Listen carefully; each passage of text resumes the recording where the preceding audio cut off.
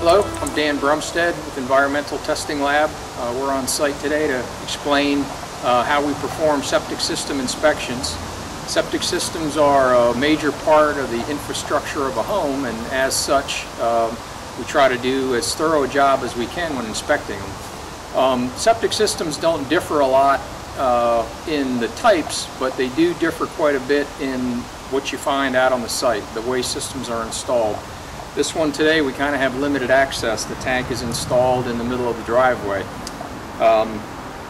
We were able to get into the top of the tank and get started here. We'll use cameras and mirrors to inspect it.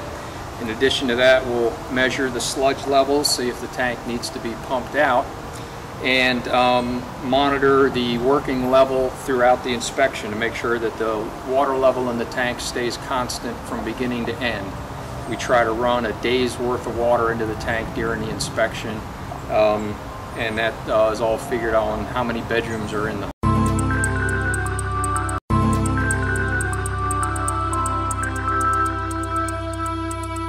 Hello, I'm Dan Brumstead.